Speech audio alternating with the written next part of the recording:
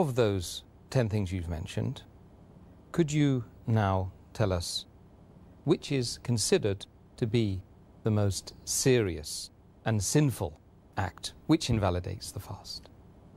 The act which is the most sinful and most serious amongst all of them, which invalidates the fast, it is sexual intercourse. That when you have sexual intercourse and when the two private parts meet, then your fast is invalidated, whether ejaculation takes place or not. And you have to repent for that. You have to complete the fast for that day and you have to make it up later, and you have to pay a penalty, that's kafara. According to the Sahih Hadith, in which a beloved Prophet said, it's mentioned in Sahih Bukhari, volume number 3, in the book of fasting, Hadith number 1936, where a man comes to the Prophet and says that I am ruined. Oh Prophet, I am ruined. The Prophet says, what is the matter? The man says, I had sex with my wife while I was fasting. So the Prophet says that, can you free a slave? So the man says, no, I cannot. Then the Prophet asks, can you fast consecutively for 2 months? Can you fast continuously for 60 days? The man says, no, I cannot. Then the Prophet says that, can you feed 60 poor people? And the man says no, and the hadith continues. In short, we come to know from this hadith that if any person does a sexual intercourse, it is one of the major sins. It is the most serious and sinful amongst all the things that break the fast. The person who does this sin, he should immediately repent to Allah subhanahu wa ta'ala and ask for forgiveness. He should complete his fast for that day and make up for that fast later on after Ramadan.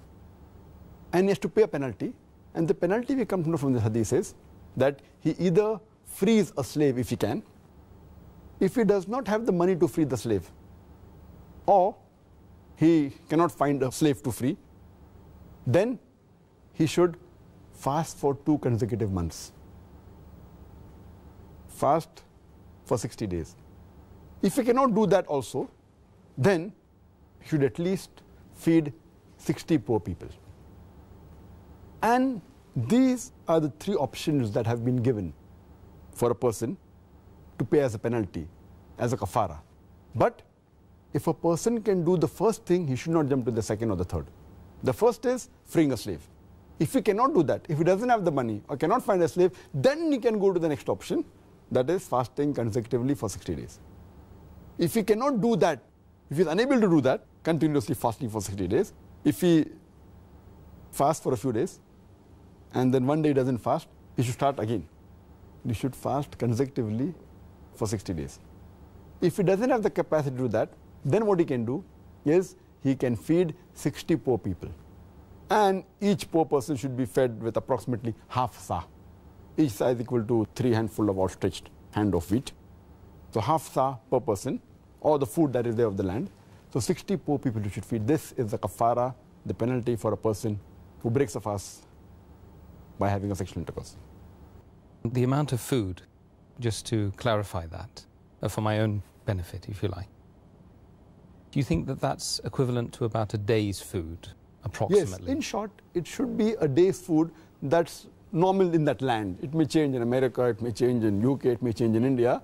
But at that time, it was like one of these says that one man requires half sa of meat. And each sa of meat is outstretched, 2 hands is outstretched, and the amount of wheat that comes in, that's equal to sa. So half of 3. The other hadith says that 1 mud of meat, that is equal to 1 outstretched hand of wheat. The other hadith says that equivalent to fill a poor man's appetite, his stomach. So in short, you should feed a poor person, 60 poor people you should feed, approximately what is the food of that land that you should feed him. And if you can't find people in your land who are poor, then you look for the nearest place, or? Yes, anyway. And that's difficult in today's world that you cannot find 60 people to feed. I don't know any place in the world where you cannot find 60 people to feed. It may not be a locality, but if you just go to the next locality in your city, surely, in your country, surely you can find. I wish to Allah subhanahu wa ta'ala may that time come. Ameen, ameen. Which will come, inshallah. Inshallah, inshallah.